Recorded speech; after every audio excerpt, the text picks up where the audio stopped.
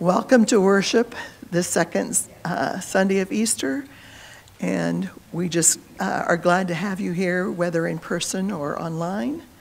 And if you are here for the first time, please stop at our Welcome Center on the way out just to get some materials and find out a little more information about Good Shepherd Presbyterian Church.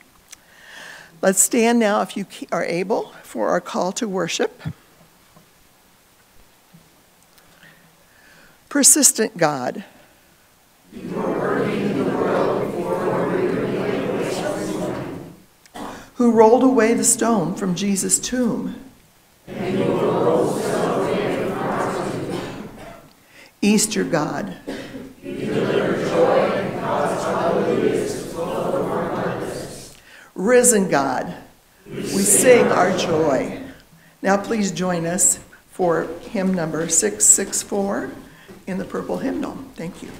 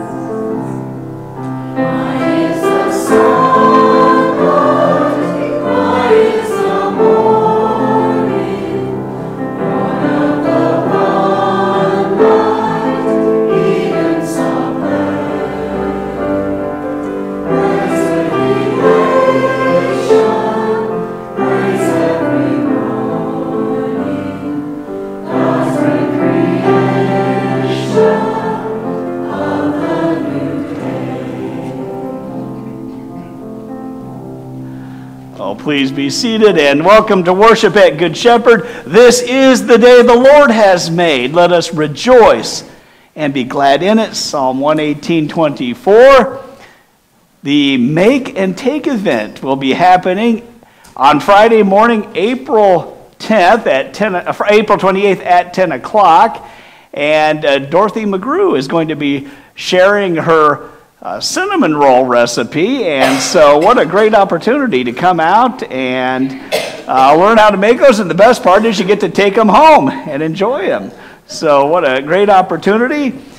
And there is a sign up at the back of the sanctuary, and the next installment of That the World May Know is this coming Wednesday evening at 6 o'clock. It's a wonderful series. Ray Vanderland provides a lot of historical context for the events of the Bible that really bring to life so much of the Word of God. So I hope that you will be able to join us in that. And on Saturday, April 29th, a big day. We've got the spring clean that's happening, and it's certainly wonderful to keep our church looking great, and not just for worship, but for weddings and other events that happen during the course of the year. We have so many meetings that take place. It's great to keep the building and grounds in fantastic condition. I hope that you'll be able to come out and help with that. And then George Araki's 90th birthday will take place that afternoon. And there's more information in your bulletin that you can get some details on that. And I'm looking forward to that, Georgia. What a neat event that will be. Are there other announcements for the good of the body that anybody would like to share? All right, well, seeing none, let us sing This Little Light of Mine as the children come forward for today's children's message.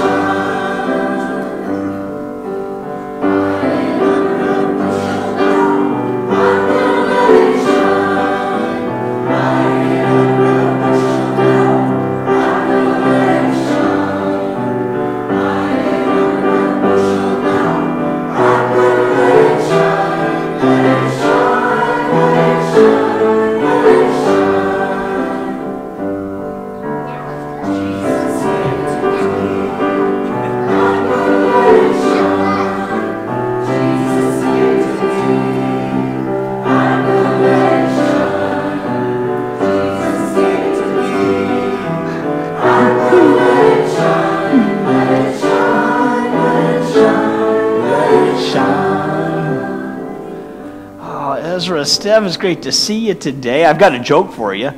You see these giraffes on this Noah's Ark? How long should a giraffe's legs be? 3,000. 3,000? How long should a giraffe's legs be, Ezra?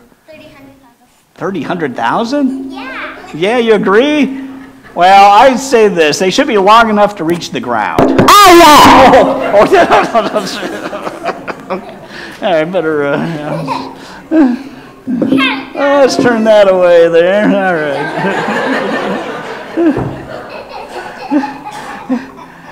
You know, if their legs weren't long enough to reach the ground, what would happen to a giraffe? They'd just float in the air. No? Like Jesus. I've got a joke for the adults out there.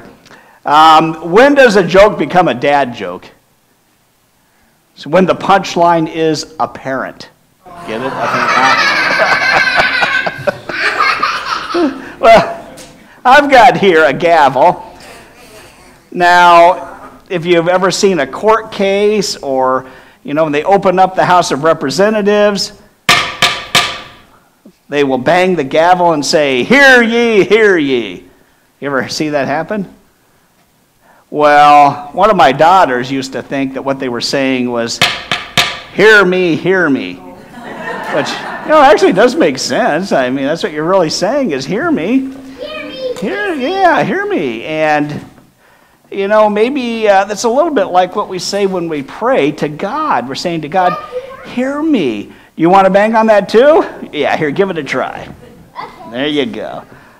Have at it. That's right. Yeah, you might be a judge someday. That was pretty good. You want to give it a try, Steph? All right. Oh, yeah, just watch your fingers. Yeah. You know, one time I was watching them open up the session of the House of Representatives, and the person with the gavel had a grandson there who put his fingers in front of the tray and got him whacked. So he learned a valuable lesson that day, yes. Don't put your hands on that when someone's got the gavel in their hands. Now, I've got here a flashlight. Now, it doesn't work. Why do you think it isn't working? Any clues here why it may not be working? The battery's not in there. You know, got to put the battery in there, and let's see if it'll work. Well, what do you know? It just needed a battery. Well, I tell you what, I'm going to read you a scripture today. We're going to memorize a whole scripture of the Bible. I think you can do it. 1 Thessalonians 5:17. Or in just a minute you can.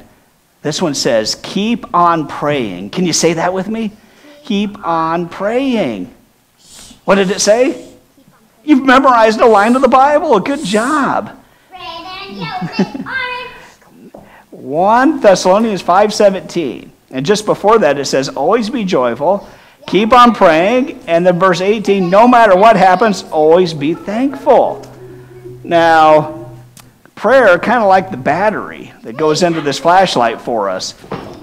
When we pray, it charges us up.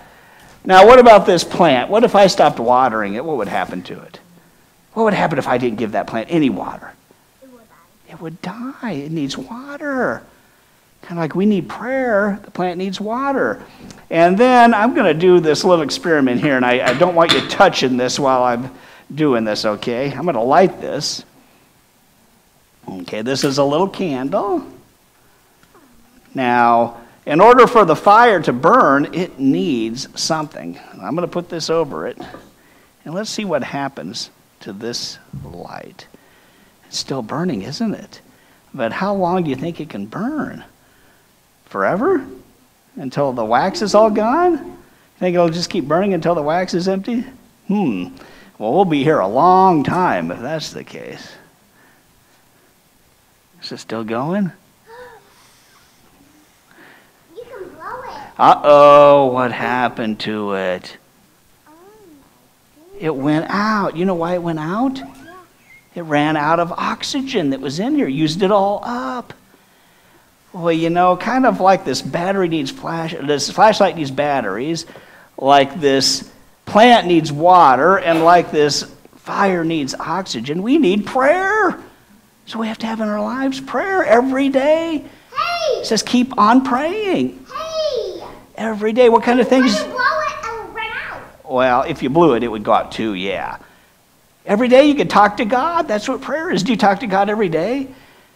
Do you just tell him about your day? Tell him things that are bothering you, things you're happy about, anything worrying you, things you like. Pray for friends. Do it again. Every day, pray continually. And this one says, keep on praying. Keep on praying. Well, I'll tell you what. Why don't we pray right now? And then I've got a little something for you. Okay, ready to pray? Let's pray. Oh, Heavenly Father, I ask you to help that your children to keep on praying. Help us to remember to talk to you every day so that we're connected to you for our whole lives, that we're charged up, that we have the air that we need, that we have the water we need, that we have everything we need because we're connected to you. Help us to remember that and keep on praying every single day. Amen. All right, I've got some Rolos for you. Now, there you go. There's some Rolos for you, and you can give one to somebody else. And here you go. You give one away, and make sure you ask Grandma if it's okay to eat them. Okay, before you eat them. All right.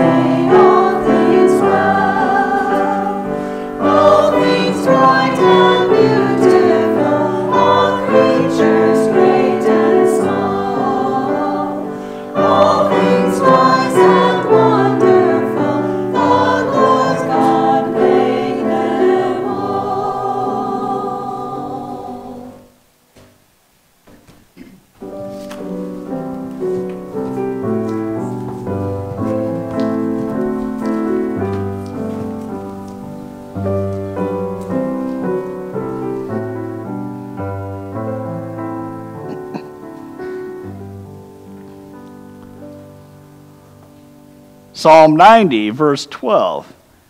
Teach us to count our days aright, that we may gain a heart of wisdom. Let us pray.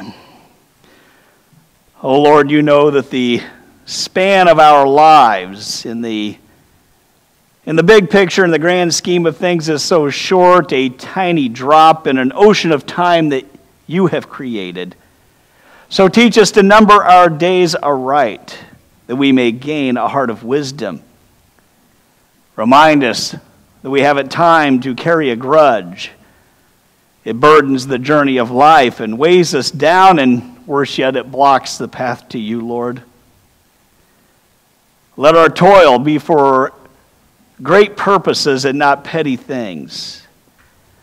Few, Lord, come to the end of their lives wishing they had spent more time quarreling with others, or spent more time at the office, or kept a cleaner house, or if only I'd waxed the car one more time. Help us, Lord, to keep life in perspective. Help us to rearrange our lives and our loves so that the things of the greatest importance, things of greatest importance in your eyes, Lord, take the lion's share of our time and our energy and our resources, that they be what we put first. And Lord, keep us far from the snare of stinginess. Help us to avoid and not be drawn into childish battles and wrangling. You, Lord, know the ravenous claims on our time and energy that frivolous matters make. Focus us, Lord, on the things that bring your heart joy. Make us realistic, Lord, in our assessment of what we can do without you, and realistic in our assessment of what we can do with you. Let us not sell ourselves short where your help and guidance is concerned. Let us remember, Lord, that faith carries us, and that our hope lasts beyond this time and place, and that love conquers all. This Easter season, Lord, make us Easter people whose lives reflect that we follow a risen Lord. And it is in our risen Lord Jesus' name that we pray. Amen. If you'd please stand for our response. Glory be to the Father.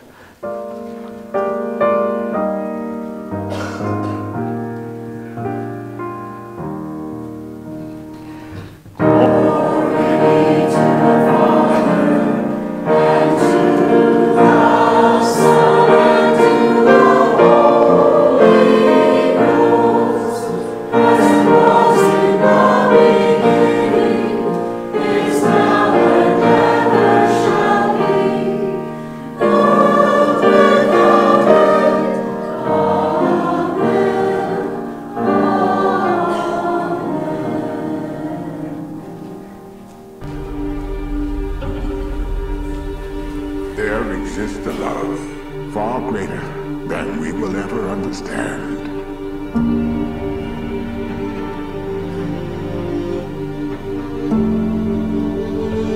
A love prophesied for ages.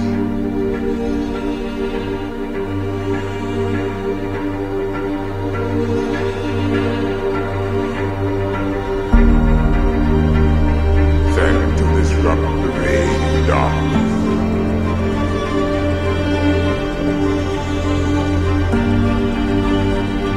One to challenge the skeptics. A love that quenches our thirst.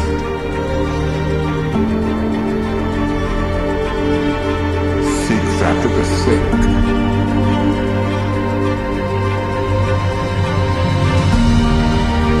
And mends the broken. A love that came to our rescue. Despite our betrayal and our denial, we bore the weight of our sin. Facing death by being nailed to a cross.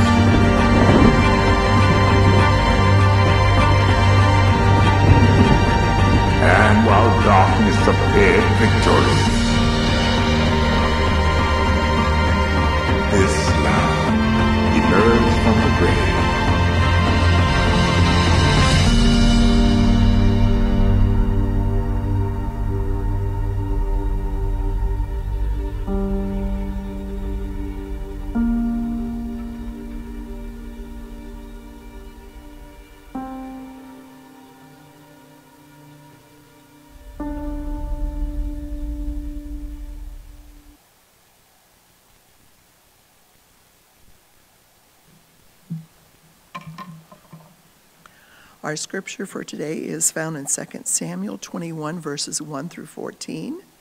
And you can follow from your pew Bibles. The pages are in your bulletin. First, we'll have our prayer of illumination. Dear Lord, we just thank you for this Holy Week that we've just been through.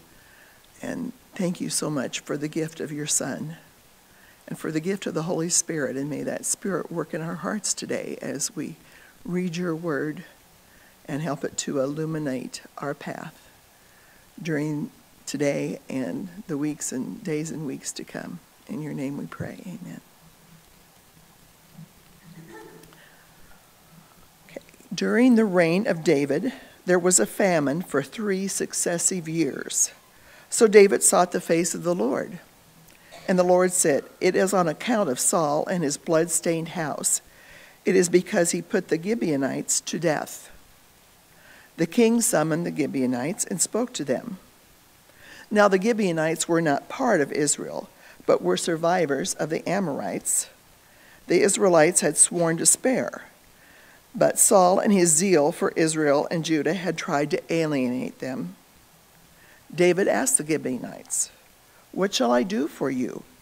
How shall I make amends so that you will bless the Lord's inheritance?" The Gibeonites answered him, "We have no right to demand silver or gold from Saul or his family, nor do we have the right to put anyone in Israel to death." "What do you want me to do for you?" David asked. They answered the king, "As for the man who destroyed us and plotted against us so that we have been decimated and have no place anywhere in Israel, let 7 of his male descendants be given to us to be killed and exposed before the Lord at Gibeah of Saul, the Lord's chosen." So the king said, "I will give them to you." The king spared Mephibosheth, son of Jonathan, the son of Saul, because of the oath between the Lord and David and Jonathan, son of Saul. But the king took Armoni and Mephibosheth, the 2 sons of Aiah's daughter Rizpah, whom she had borne to Saul, together with the 5 sons of Saul's daughter Merab, whom she had borne to Adriel, son of Barzillai the Mephalite. He handed them over to the Gibeonites, who killed and exposed them on a hill before the Lord. All 7 of them fell together, and they were put to death during the first days of the harvest, just as the barley harvest was beginning. Rizpah, daughter of Ai, took sackcloth and spread it out for herself on a rock. From the beginning of the harvest till the rain poured down from the heavens on the bodies, she did not let the birds of the air touch them by day, or the wild animals by night. When David was told that Aiah's daughter Rizpah, Saul's concubine, had done, he went and took the bones of Saul and his son Jonathan from the citizens of Jabesh of Gilead. They had taken them secretly when the public square at Bethshan, where the Philistines had hung them after they'd struck Saul down in Gilboa. David brought the bones of Saul and his son Jonathan from there, and the bones of those who had been killed and exposed were gathered up. They buried the bones of Saul and his son Jonathan in the tomb of Saul's father Kish at Zelah in Benjamin, and did everything the king commanded. After that, God answered prayer on behalf of the land. May God bless this reading of his holy word.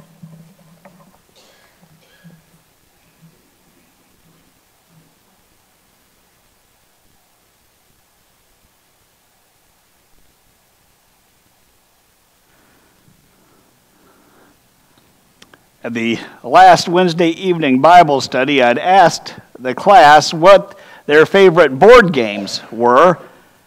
You know, there are a lot of classics that go way back in time, like backgammon and Scrabble, Monopoly, a little newer compared to the others, I suppose. Well, about the same as Scrabble. And you got chess, going back to AD 1200, and checkers, which they think goes back to 3000 BC. Board of the game was found in Ur. You might think of Ur of the Chaldeans, where Abraham was residing. But one manufacturer alone has sold 25 million checkerboards since 1922. What is your favorite board game? Anybody have a favorite? No? What is it, Mary? Sorry, yeah, that is a great one. Yeah.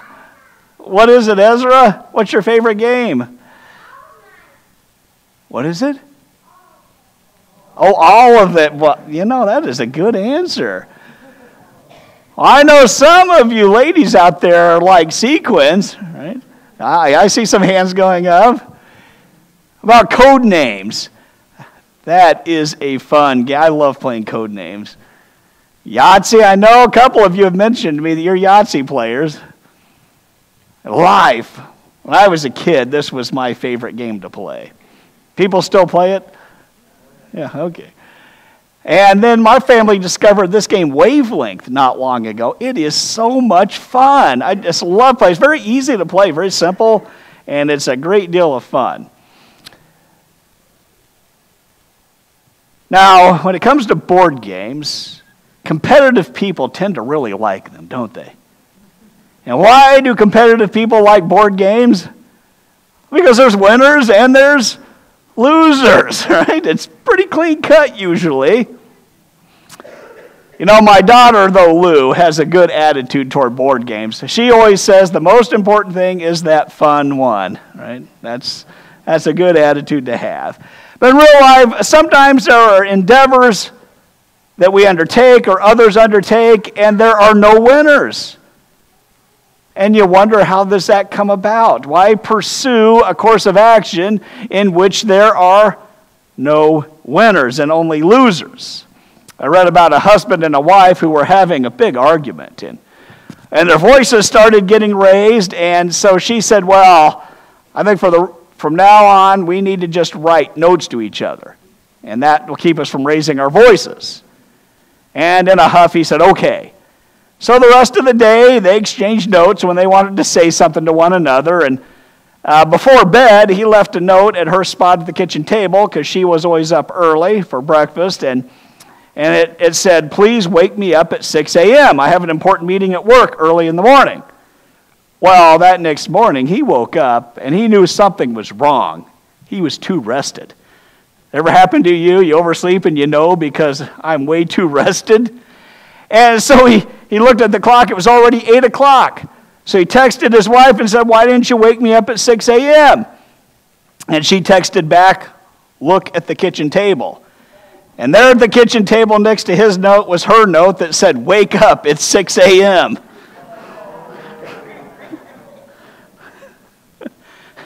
No winners there.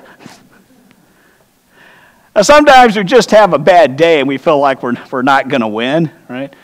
You ever feel like that? Someone says good morning and you're like, yeah, what's so good about it? Or I love this look on her face. When you're in a bad mood and someone tells you to smile, it's the last thing she's going to do. Now, this guy's having a really bad day, right? And hippos are actually a pretty dangerous animal. I looked up how many humans die each year from various animals. The mosquito is actually the most dangerous by far. Humans are not far behind. And you get down here, hippopotamus. 500 humans a year killed by hippopotamuses. I tell you, they're dangerous animals. Snakes so far exceed that. Look at the shark.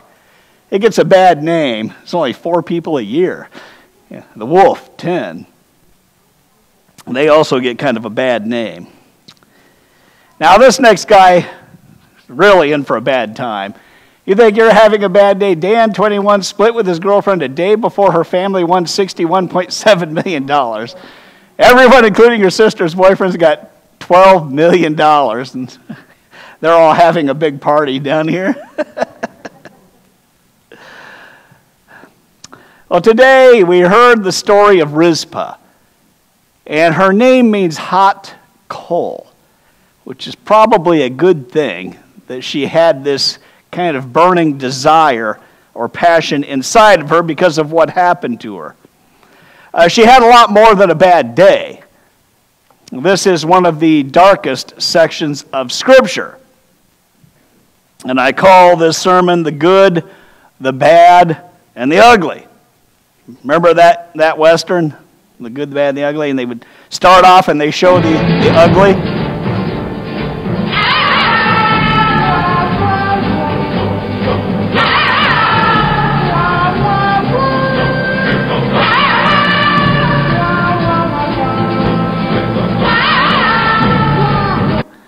The ugly in this story is Saul. Very ugly. We're not given the details of the atrocities that he committed against the Gibeonites, but it's pretty clear that he decimated them under the zeal of God nonetheless. He did this. How many people down through the rungs of history have committed crimes thinking they are doing service for God? Jesus warned his disciples that was going to happen to them. There are lots of people with this kind of muddled thinking. He said the time is coming when those who kill you will think they're doing a holy service for God. It's because they have not known the Father or me. Those people don't know their Heavenly Father. They don't know me, and that's why they are doing that. Another Saul, Saul of Tarsus. You might remember he was going around persecuting the church, breathing threats of murder against the church. Had a hand in the murder of Stephen. God had to temporarily strike him blind to get him turned around and get him going in the right direction, in a direction of love. Well, King Saul had no love for the Gibeonites, even though Joshua had sworn an oath that the Israelites would protect the Gibeonites and that they could remain in the land. Joshua did not allow the people of Israel to kill them. But that day he made the Gibeonites the woodcutters and the water carriers for the community of Israel and for the altar of the Lord, wherever the Lord would choose to build it. And that is what they do to this day. For hundreds of years, the Gibeonites had lived in peace with the people of Israel on the basis of that vow that Joshua and the Israelites had taken to be kind to the Gibeonites. And Saul comes along, and pretending it was under the zeal of God, he decimates them and does great harm to the Gibeonites. He did something ugly. And you fast forward a few years, and now David is king. He's at the helm, but the rain refuses to fall. A famine grips the land, and David begins to wonder, could this be the hand of the Lord against our nation? And so he prayed, and he received his answer. His hunch was right. God takes vows seriously. When you make a vow to God, do not delay in fulfilling it. For he has no pleasure in fools. Fulfill your vow. It is better not to make a vow than to make one and not fulfill it. Jesus also warned against making hasty vows. He said simply, let your yes be yes and your no be no. But the people had made a vow before God regarding the Gibeonites, not to harm them, and Saul broke it, dishonoring the name of God. And so along comes David, the bad.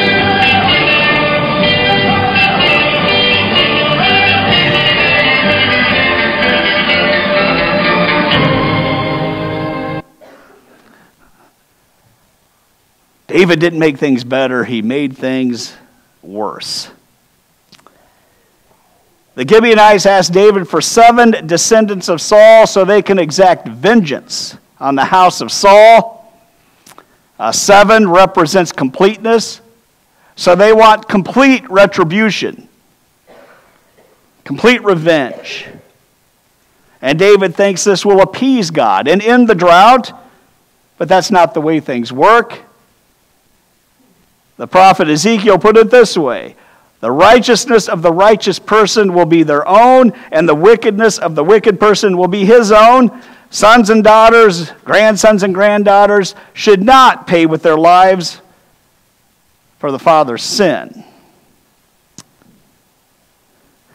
King David's actions here go to show that even somebody who generally follows the Lord can at times make misguided decisions and exhibit bad judgment. With King David, there wasn't a lot of middle ground. He seemed to either succeed spectacularly or he crashed and burned spectacularly and sinned big. And I saw a story on an odd fact of history regarding our White House, and I remembered one of my daughters, I think it was Shaylin, told me about this. It was involving Andrew Jackson. And he was another man who was kind of known to either succeed spectacularly or fail miserably doing evil. But one of the strangest events in the history of the White House, Sir Colonel Thomas Meacham gave Andrew Jackson a present, a 1,400-pound wheel of cheese, and plopped it down there in the White House. Now, historians debate whether that was meant to be a gift or a curse. Andrew Jackson gave away a lot of cheese over the next 2 years. He would cut hunks off and send it to friends and family, but after 2 years, he had hardly made a dent in this gigantic block of cheese, and it was stinking up the White House. And so he got an idea. He would invite the public to come in and help themselves to some cheese. And so the day he opened the White House, 10,000 people showed up. It was a madhouse. Everybody showed up with knives and forks and carved up this cheese, and within a few hours the cheese was gone, except for, they said it was a slippery, cheesy mess everywhere. The carpet, the reporters called it an evil-smelling horror. And Andrew Jackson had to end up basically remodeling the White House to get rid of the stench of the cheese. Well, David did something that stunk to high heaven. Sometimes you've got to recognize that even though what has happened is evil, you've got to cut your losses and chart a better course. More innocent blood is what the Gibeonites demanded. Was that really the answer? Was that really the course David should have taken? Did anybody watch this special on Hulu? The Dropout? About Elizabeth Holmes and her company Theranos. Well, she was a brilliant young lady. She was at Stanford studying chemical engineering, and she landed some prized research positions. And she even had a patent by her sophomore year of college on a drug delivery system through a patch on the arm. And she had a dream to become a billionaire. That was her overriding passion. And so she dropped out of Stanford, used her tuition money to start a company, which would have been great if the company were on the up and up. Only she got in business with a gentleman named Sunny Balwani, and they claimed they had developed a breakthrough technology in nanotechnology, a computer chip that you could put one drop of blood in, and 10 minutes later you could have the results of 200 different blood tests. Only it didn't really quite work. But they faked their way through it, claiming that it did work. And her net worth soared to $5 billion. She was on all kinds of business shows, being touted as a wonder kid. Only it didn't take long before people started figuring out that these tests weren't very accurate. And it was hurting a lot of people. People were making life-changing decisions, medical decisions, based on these tests that were inaccurate. But rather than fess up, she doubled down, and they kept on trying to play this con. And as you can imagine, it didn't end well. She was found guilty, sentenced to prison. The company went under. All the people lost their jobs. Investors lost billions of dollars. Her actions, piling sin upon sin, harmed a lot of people. It's been called one of the greatest frauds ever perpetrated. Bad decision piled upon bad decision, which is where King David went. King David hands over 7 of Saul's descendants, 2 sons of Rizpah and 5 sons of Merab for execution. New sins are heaped upon old sins. One sin cannot cover another sin. Kind of like Dave Ramsey, the financial guru. He always says no one can borrow their way out of debt. You can't sin your way out of sin. Sins can't be swept under the rug. God knows each and every one. Justice must be served, which is why Jesus came. Sin bears a high price tag, and Jesus offered to pay it for us. We repent, and God gives forgiveness. Matthew Henry wrote that time does not wear out the guilt of sin. In vain do we expect mercy from God unless we do justice upon our sins. And Jesus Christ is that justice. We have to settle our accounts. We have to confess our sin and turn away from them. And God is gracious and compassionate and forgiving. The other option is to let the old sins fester, which is what Israel had done upon Saul's death.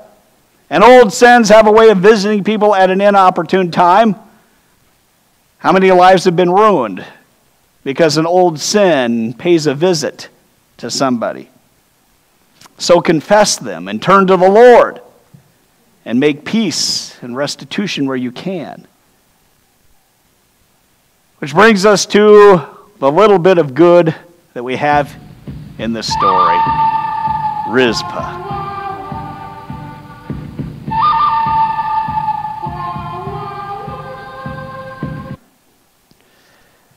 There's some harsh lessons that we can learn from this touching story of Rizpah's vigil over the bodies of her sons. Rizpah bears the message of hope and power and abiding love. It shows the results one person can make in terms of an impression on heaven. She left her mark on the pages of the Word of God because of her vigilance, her loyalty, and her love. And when the story of what Rizpah was doing, holding vigil over these 7 bodies, refusing to let the birds of prey and the beasts, the jackals and the wolves and everything else get to these bodies, David was moved and came to realize his error. So he went to some pains to retrieve the bones of Saul and his best friend Jonathan, as well as the bodies of these 7 who hung, and gave them a decent and dignified burial.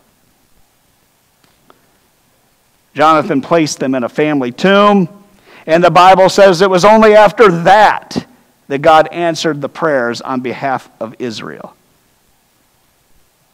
Now, Rizpah's story reveals that there is a reality that sin affects more than just the person who commits them. Rizpah had done nothing wrong, yet there she was keeping vigil on the rock of Gibeah, her sons' bodies hanging cursed on a tree, decaying without the dignity of a decent burial. She was not allowed to remove the bodies of the dead sons. They were to be left there for humiliation, to make atonement for Saul's sin. But they and her sons and the other 5 died for the sins of another. The sins of others affect us. An addict's lifestyle is hard on a family. The prostitution trade puts innocent children at risk to be enslaved, a nightmare made possible because people are willing to pay for those services. The Bible says a gossip separates good friends. Every sin is like a stone thrown into a lake, and the ripples go out, and there are side effects.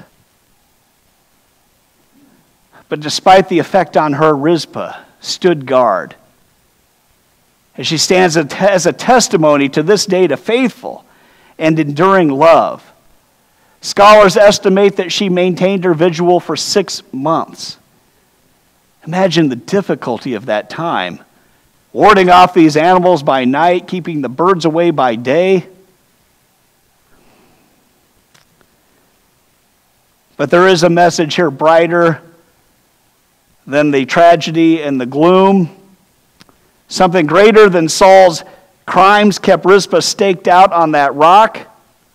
The great underlying theme is love and devotion, the kind that God wants to call our attention to by putting this story in His Word. Rizpah's vigil reminds us that real love reaches past the boundaries of this life. This kind of love, devoted love, impresses heaven and is rare. People are fickle. Loyalty is rare. We live in a consumerist society where we're constantly being challenged to change our loyalties to our brands and to everything else. Some people will even abandon family and friends and fellowships and churches. Not only do they not stick it out, they will quit over relatively minor irritations.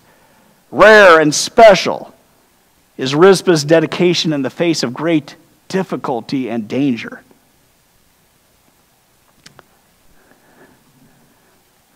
What God has to say about love.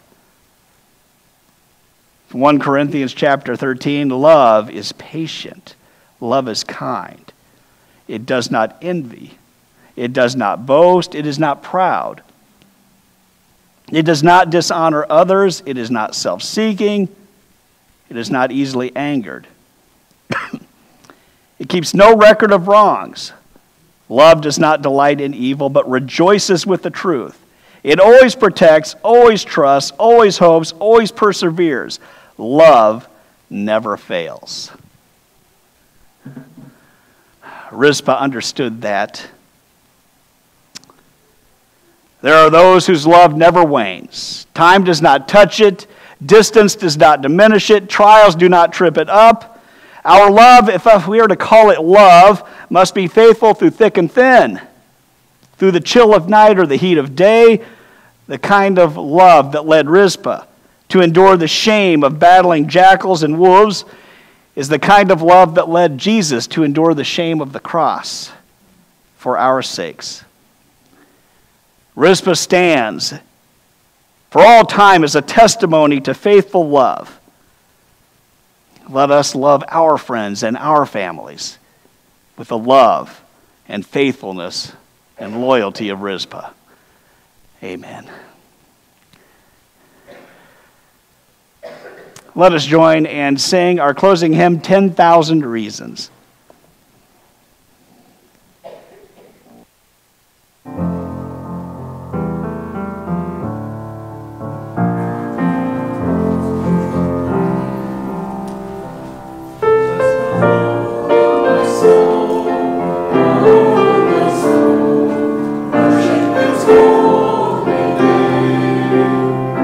Sing like never before, all my soul.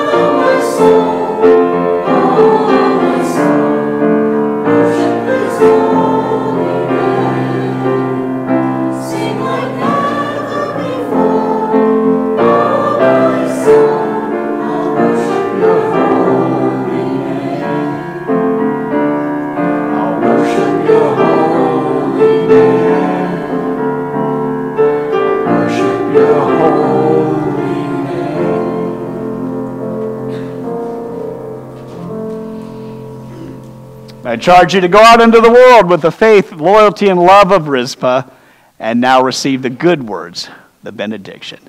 May the grace of our Lord Jesus Christ, the love of God, and the fellowship of the Holy Spirit be with you this day and indeed every day. Amen.